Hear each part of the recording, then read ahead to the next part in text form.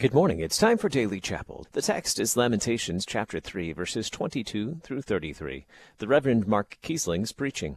The broadcast of chapel is underwritten by LCMS, International Mission, and Ministry to the Armed Forces. For today's chapel service, we will be using Daily Prayer for Morning, found on page 295 of the Lutheran Service Book. In the name of the Father, and of the Son, and of the Holy Spirit. Amen. In the morning, O Lord, you hear my voice. In the morning I prepare a sacrifice for you and watch. My mouth is filled with your praise, and with your glory all the day. O Lord, open my lips, and my mouth will declare your praise. Glory be to the Father, and to the Son, and to the Holy Spirit, as it was in the beginning, is now, and will be forever. Amen. We sing our hymn number 818 in LSB, In Thee is Gladness. 818. In Thee is gladness amid all sadness, Jesus, sunshine of my heart. By Thee are given the gifts of heaven, Thou the true Redeemer art. Our souls Thou wakest, our bonds Thou breakest, who trust Thee surely has built securely. He stands forever, Alleluia. Our hearts are pining to see the shining, dying or living, to Thee are cleaving, naught can us sever, Alleluia. Since He is ours, we fear no powers, not of earth, nor sin, nor death. He sees and blesses in worst distresses, He can change them with a breath. Wherefore the story tell of His glory, with hearts and voices, all heaven rejoices in Him forever. Alleluia. We shout for gladness, triumph for sadness, love Him and praise Him, and still shall raise Him, glad hymns forever. Alleluia.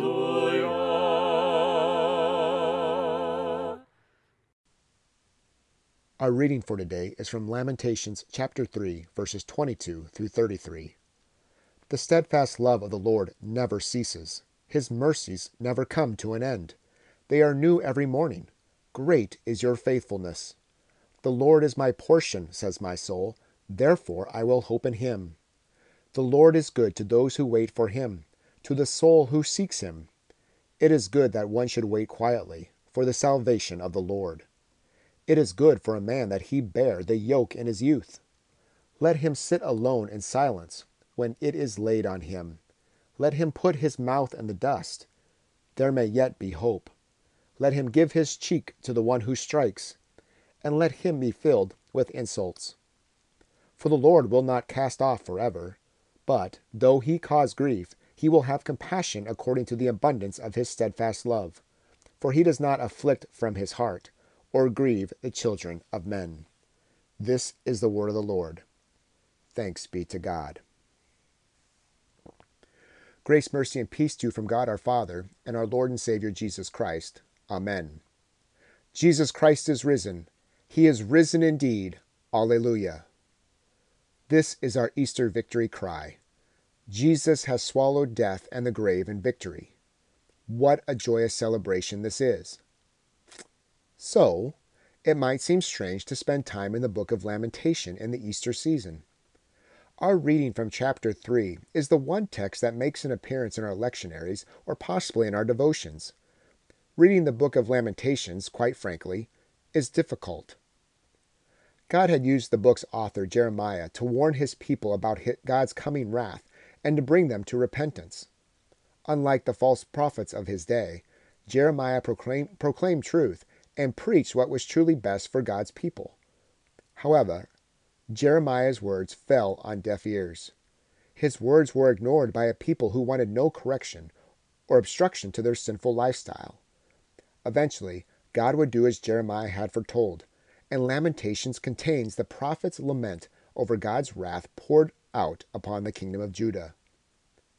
In reading the entire book in my preparation, I was reminded again that this book is transparent about the trials, pain, and suffering of life and the ramification of sin. Jeremiah laments the destruction of God's holy city, holy temple, and his beloved but sinful people. It is vivid. Images of bombed-out European cities after World War II or of other war-ravaged cities danced in my head. Death, desolation, darkness. I can only imagine what war like that is like, and pray it ceases and never happens again. The book is also clear about God's activity in punishing his people. This book is a place where God teaches us about his holiness, his wrath against sin, and his steadfast love. God is faithful to who he is. He is holy. He is powerful. God is merciful, compassionate, and shows steadfast love. He finds no delight in punishing his beloved people. He punished them for their sin, but he didn't abandon them. In our lives, we too know laments. We lament how society is deaf to God's word. We lament over our sin, though we ourselves are like sheep and go astray and do not listen to our good shepherd. We lament over the weight of our own sin and how it damages our relationships with God and others. And in our current context, we or others we know lament over job loss, loss of significant events, sickness, and even death. And our God hears us in our lament. It is the steadfast love and compassion of our God which holds our reading together. The Lord is our portion, therefore we hope in him. We have hope because of the kind of God we have, and that he did not reject his people forever. Out of his remnant would come a Savior, Jesus. God laid his wrath for sin upon Christ for our benefit, so that faith-filled people would never again be destroyed. We deserve the destruction described in Lamentations and Jeremiah, but Christ received it instead. Christ's mouth was put in the dust. He gave his cheek and his life to the one who strikes, and insults were thrown at him as he died on the cross. In the face of death, our Lord lamented, my God, why have you forsaken me?" God forsook his own Son so that we might be his own people, and he promises that he will never abandon us. 1 John 4:10-11 states, "This is love, not that we loved God, but that he loved us, and sent his Son as an atoning sacrifice for our sins." Dear friends, since God so loved us, we also ought to love one another. Jesus' words of, "It is finished," showed that God loves us, and that he knows our soul's deepest laments and has answered them. The Holy Spirit gives us hope now in our life and strengthens us as we wait on the Lord. The Holy Spirit has worked through this current struggle. God's chosen people are being strengthened by the proclamation of the Word, even though they can't be together as they desire. They hear God's call to repent and trust in him above all things, as so many earthly things crumble around us. God's people are loving their neighbors as God so loves us. God gives us words for our witness to people who lament their actions or are searching for hope in the middle of this pandemic which has hit our world. Some realize how they have exiled themselves from God, their strong hope. And we, God's people, are proclaiming the good news of his kingdom, his mercy, his steadfast love, and his faithfulness. By God's grace, we have learned from previous trials and will learn from this one to be ready to respond in trying times for the good of others. We pray that others will know the love of Jesus. We tell of his glory with hearts and voices. We shout for gladness that he has triumphed over sadness, so that others will hear. Jesus Christ is risen. He is risen indeed. Alleluia. We continue by confessing our faith and prayer. We confess our faith using the words of the Apostles' Creed.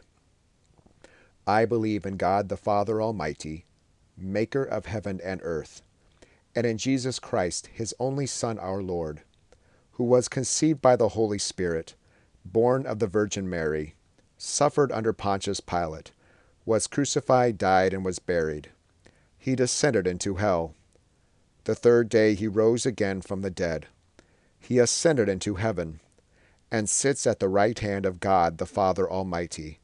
From thence he will come to judge the living and the dead. I believe in the Holy Spirit, the holy Christian Church, the communion of saints, the forgiveness of sins, the resurrection of the body, and the life everlasting. Amen. Lord, remember us in your kingdom, and teach us to pray. Our Father, who art in heaven, hallowed be thy name. Thy kingdom come, thy will be done, on earth as it is in heaven. Give us this day our daily bread, and forgive us our trespasses, as we forgive those who trespass against us. And lead us not into temptation, but deliver us from evil. For thine is the kingdom, and the power, and the glory, forever and ever. Amen. Let us pray. Visit, O Lord, the homes in which your people dwell. Keep all harm and danger far from your people, especially those who find themselves lonely or in despair. Grant that your people may dwell together in peace under the protection of your holy angels, sharing in your blessings of love and forgiveness. Through Jesus Christ our Lord. Amen. Loving Shepherd, you love the world enough to shed your blood, and you desire that all would be saved and come to the knowledge of the truth. Inspire and equip your church and her ministers to speak faithfully and boldly your word, and bless all those who serve us on your behalf. We especially pray for Julie Lutz, who serves in Papua New Guinea. Bless Julie and us especially when we are persecuted for the faith or suffer for the sake of the good that honors you and is obedient to your word. In the name of Jesus Christ our Lord. Amen. Merciful Shepherd, your wounds are our healing, and your voice calls us to you in time of need. Hear us on the behalf of all those who suffer in body or mind, or are in need of healing or comfort.